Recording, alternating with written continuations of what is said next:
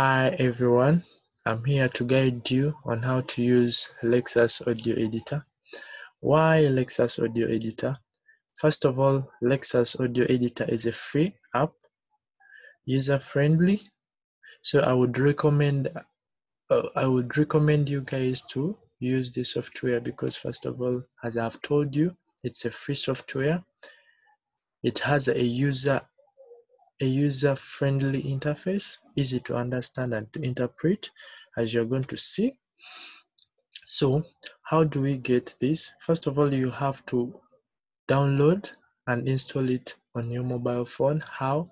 Access your Play Store, type there Lexis Audio Editor, then click on download. It will automatically install. If you click on download, the moment you click on download, it will automatically install on your mobile phone. Once you have installed the app, you double click on it like this. So this is how the interface looks like. So this the first button here, it's used to play, pause, record and stop. So with Lexis Audio Editor, you can upload or import. Are we together? You can import your audio. You can be having your audio on your phone, so you can import it by clicking on the open icon here. You just click on it. Just click on it. Then it will show you the locations or the partitions you have on your mobile phone. So you yourself, you'll be knowing where your audio is. So you go and click on your audio. Let me say if this was your audio, you just click on it like that. Then you click open.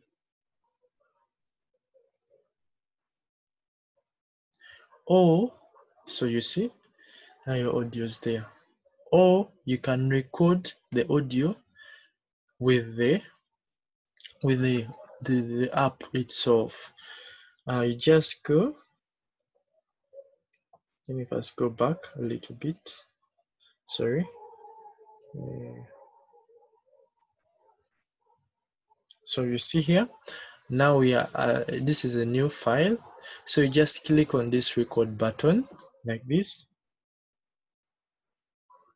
The moment you click on it, it will start showing you here. You can see on the right, on the left here, you can see that it's now recording. Now it's recording what I'm saying.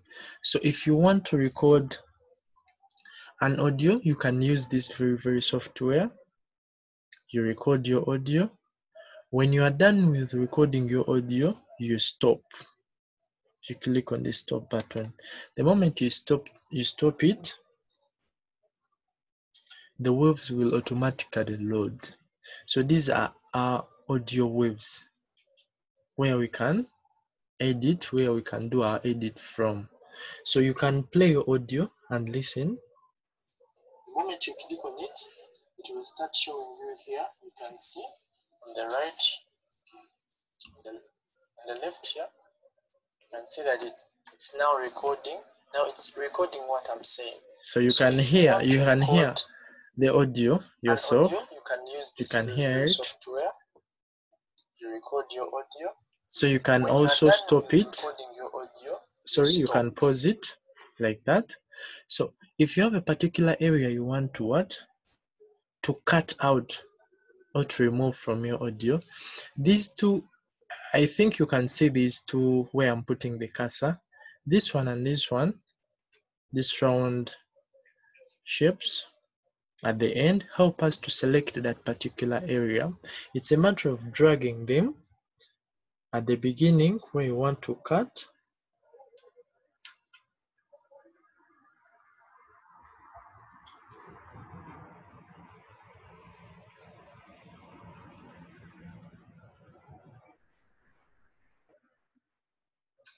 At the beginning where you want to cut, like let me say here, You can see I'm moving it. Then you also drag the one at the end. Let me say you want to cut from there. Then this means that the area between the two lines is the area I highlighted. So you just go here on the dots. You click there. There is what we call there is import mix, there is effects, silent, undo, and cut. Then you click on cut. That area will be out of your what? Your audio.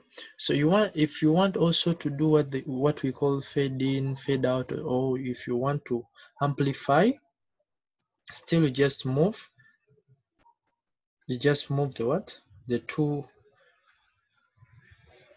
what? The two circles or the two lines. Then you come here, you go to effects, then you look for amplify. You can see there equalizer stroke amplify, then you click amplify. So when it comes here, you can amplify accordingly. Amplify, amplify, amplify, amplify, or you can move this. Then you say apply.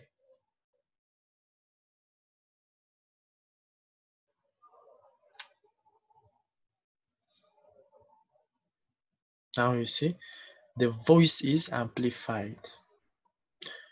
So it's a matter of like interacting with the interface. It's similar to Audacity.